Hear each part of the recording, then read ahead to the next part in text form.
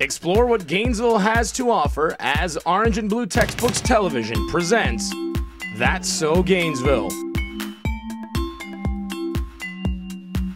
Showing you the best things to do in Titletown. Wow, guys, I'm stoked. I get to see a play in downtown Gainesville. I'm at the Hippodrome State Theatre. Let's go inside and take a look.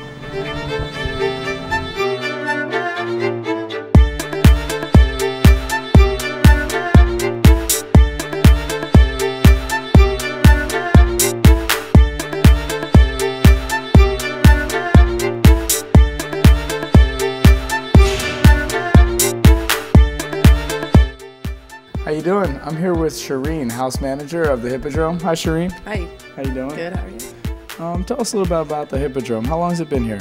It's been established for about 35 years now, around 35 years. The Hippodrome was actually built in 1909, but they converted it into a theater in the 70s. What was it before a theater? It was a post office originally, and then it was a courthouse, and yeah, they just renovated it. What would you say makes the Hippodrome a unique theater in Gainesville? One of the main things about the Hippodrome that a lot of people love is that we have a full liquor bar, and you can take the drinks into the movie theater. There's a lot of independent films here, so a lot of stuff that doesn't go into the main theaters we play here. Good stuff too.